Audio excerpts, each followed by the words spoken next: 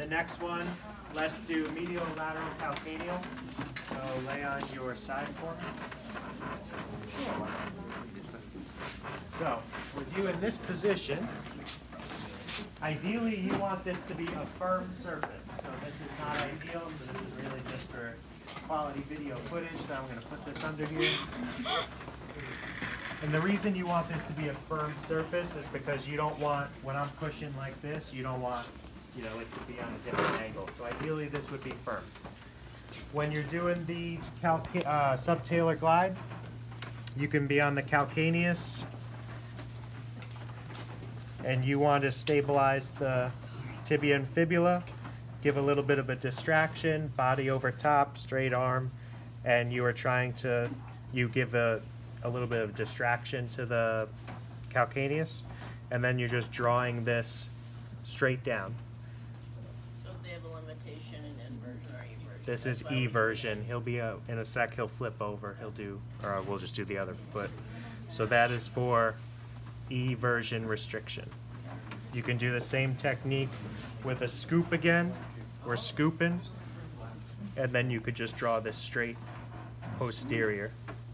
Scoop, posterior. Just two different hand positions for the same thing. To someone, like if he had a previous ankle sprain, would you avoid doing this, or could you still do it? Well, this is for eversion, so I guess technically this one's good.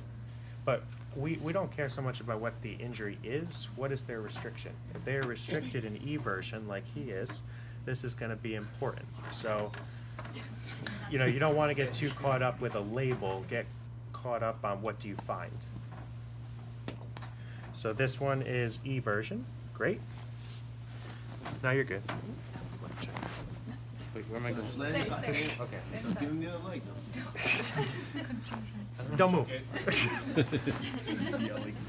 Real life. Oh my God. Sign that says Bend the knee. Stay on your side. Stay on your side. Give Right this leg foot. straight, Top left leg. There you go.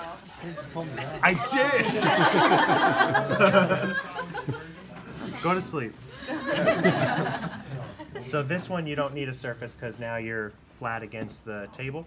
It's the same exact concept, just you don't need to have the surface, but you're now pushing laterally. So you stabilize, you distract, come on top, and then you're going straight down to a lateral position. You could do the same arc motion as well. You're here, you scoop, and you could push the calcaneus straight down. So that's just a preference thing, that doesn't matter. This one's pretty comfortable. So we're here, distract, scoop, push down. This one you'll probably do less than the other one because we commonly don't have inversion problems. Same reason with plantar flexion. You commonly won't do a plantar flexion mode, but you still need to understand how to do it.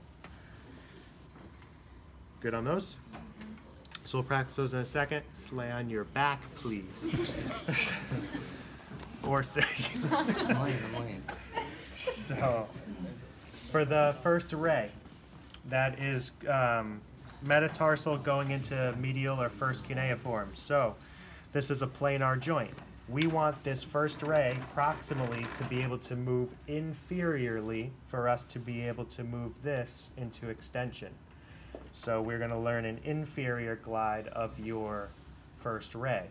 You could take the same concept. If this moving down does this, then this moving up at the MTP also does extension. So for a toe extension, we're either doing inferior first ray, dorsal MTP. For first ray, all you do is palpate up the metatarsal until you get to the cuneiform, then you know you're off the spot. So just go to the top of the metatarsal, so your hand is on the metatarsal. This hand, you put your thenar eminence, you wrap it on top of the other one, and you just glide plantarly. And that's it. If you get to the end range, you could do a thrust as well for this one. How? You just push real quick. So we have just our normal grade of MOBs, great. If you want to do a thrust, you just go to the end range, and then it's a quick thrust at the end. For the MTP, stabilize now the distal metatarsal, get onto the proximal phalange, and now you're just drawing this dorsally. You usually use a key grip for this. And then when you want to move towards extension, you just change your treatment plane. Give a little distraction, and then it's just a dorsal glide.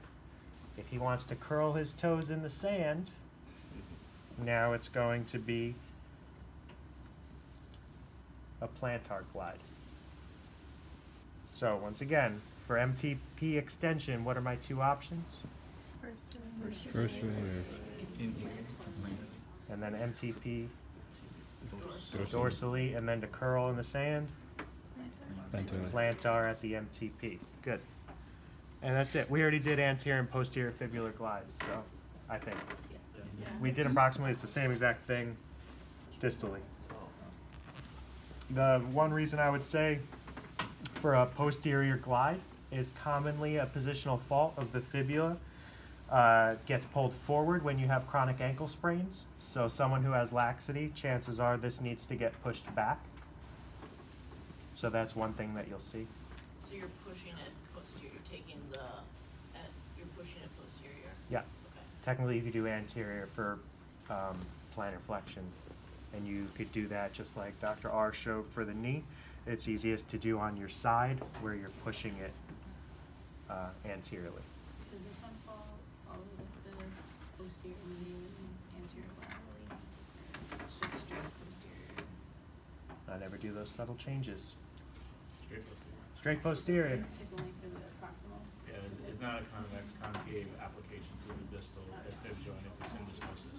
So it's just the position of length. At the proximal, there is a convex concave. Okay, so once again, we got the inversion one, the eversion one without having to move. We have the first ray, first metatarsal, for extension, dorsal, for flexion, plantar, fibula, posterior. Great.